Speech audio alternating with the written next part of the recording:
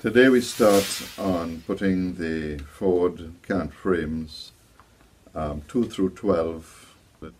As you look at the plan, you realize that each one is at a different angle, and the plan actually gives you the angle at which the heel of the cant frame is to be cut.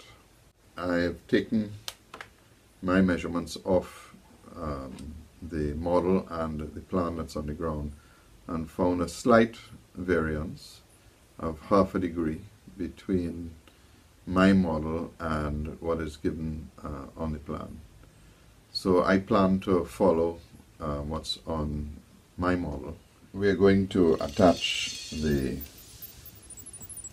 pieces that we've cut out from the transparent plan onto the stock timber. I have a piece of wax paper here and apply the rubber cement to the top side, and then we place it onto the piece of wood, following the direction that we want it to go. And we do the same thing with the other piece. And I have to put a lot of glue on this. I didn't have to do this with the contact cement. And to make sure it's nice and hard, I tend to clamp it down to let the rubber cement dry nice and hard so we don't get any movement. You just need to leave it for about half an hour.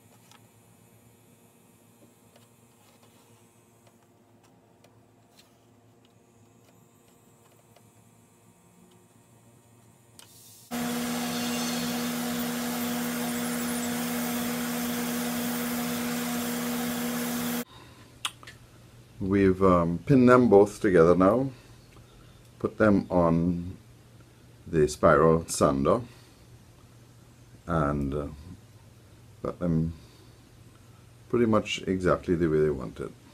I've made a decision, since I'm going to fully plank this ship, for this one I'm not going to cut the various pieces off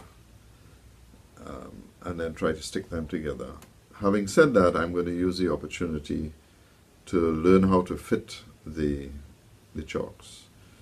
So I plan to cut out the chock on each one of the cants and fit one in. I'm going to epoxy them, and I will also put 3 nails in them.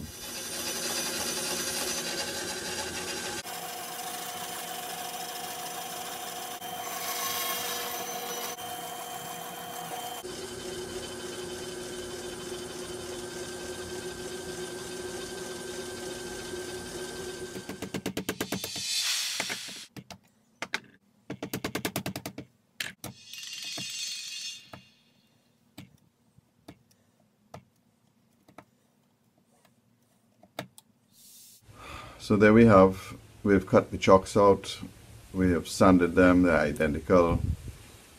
Now we're going to fit chocks to these individually.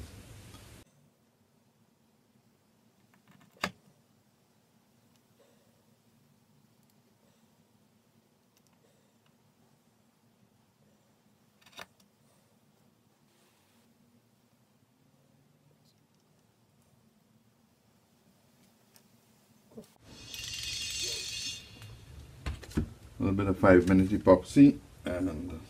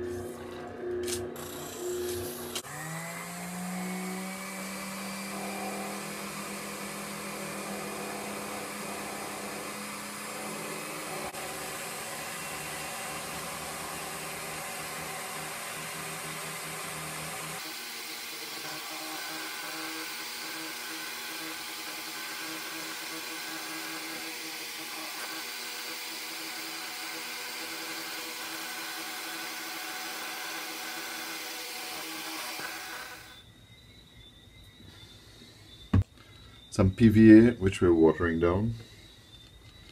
Put the 3 nails in.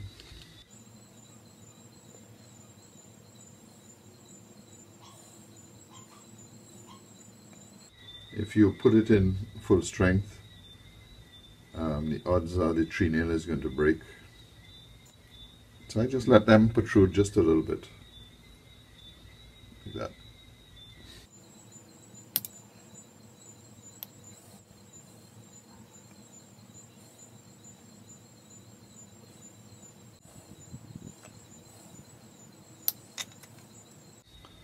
So we'll just let them dry. If you want to show a false chalk, then you can take an X-Acto knife and cut the lines, and then to darken it just put a little lead, use a pencil to highlight the line and then sand it. Setting the bench grinder at 27 degrees as per the plan.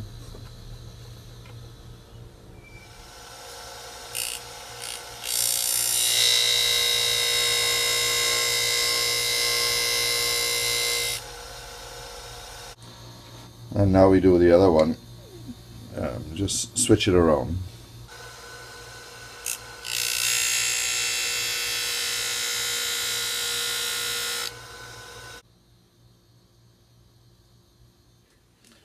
These are for the number 4 forward cant frames. So you'll see me skipping back and forward between various numbers. The process is the same for each one. So the first challenge we're having is, having set the first one up, how do you pin it? And there's no question that you need to put one dowel in to start with. The instruction tells you to make sure you put 2 in. But just to hold it in place, you certainly need 1 dowel in place. I realize I need to clean up where the first cant frame fits in down at the heel.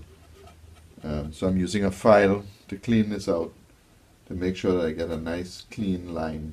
We've cleaned it up now. It was quite a lot of glue down on the edge, so we can get a nice good fit. Remember, we said we were going to clean up all the cumulative errors and stop them here. And what we found is that this cant frame was about 1/64 of an inch too far forward, or too far back, sorry. So we've taken it down with a plane, so that the heel of both cant frames for number 2 will be in exactly the same position. And now we've lined it up, and we're going to put the first hole to pin the number 2 cant frame in place.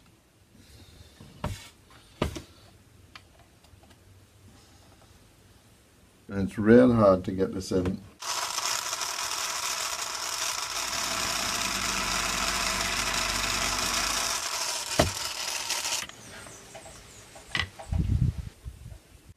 We've got 1 in. With a lot of difficulty, we got the second one in. So they're both there, and now we need to line up with the square card. This is my little jig. It's a very flat 90-degree square that I can clamp to the board so that I can get all the surfaces correct.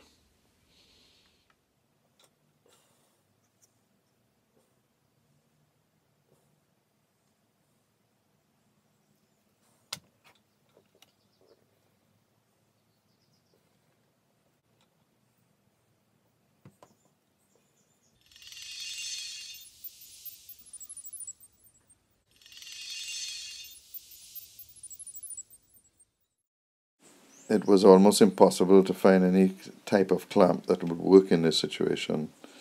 So this was my solution, which is a fairly strong clamp that pushes the number 2 cant frame against the number 1, and that sort of holds it in place. This is the port side, which has been set for a while now, so we can take it apart.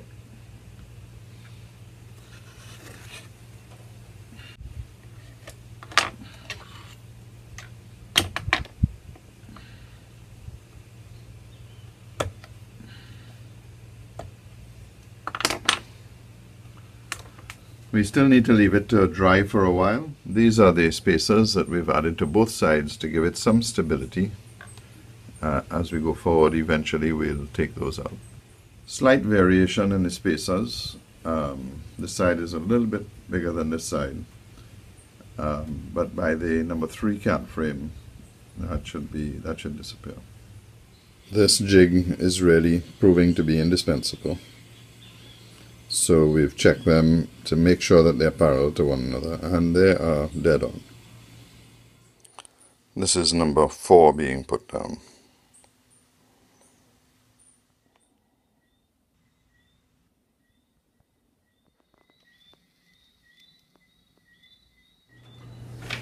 Once you've got the knack of it, you'll tend to want to do things or do similar tasks together.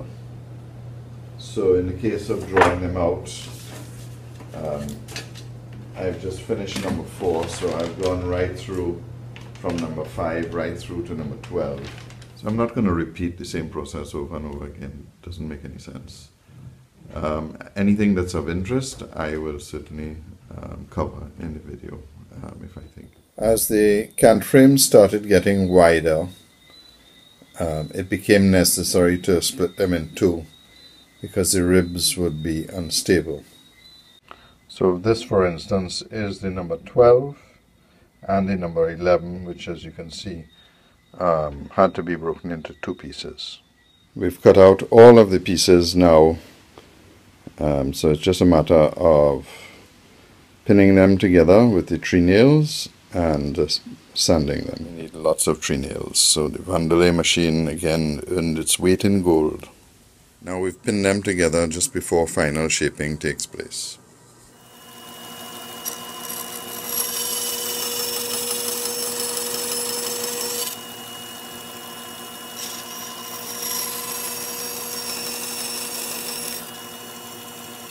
They've all been cut to size, so we just need to clean up, stick the various pieces with 5-minute epoxy, put the tree nails in, and do one final clean.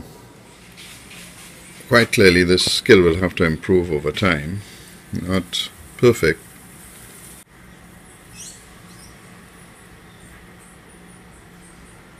We've just finished making up the last of the forward cant frames, and those on the right are the failed pieces for one reason or another. Not made to the sophistication that David and Greg suggested in the practicum. I used the simplest method, but it certainly got easier as I went along, and as the skill improved, I can only hope that by the end that all of the frames are done, I might actually be making much more complicated cant frames.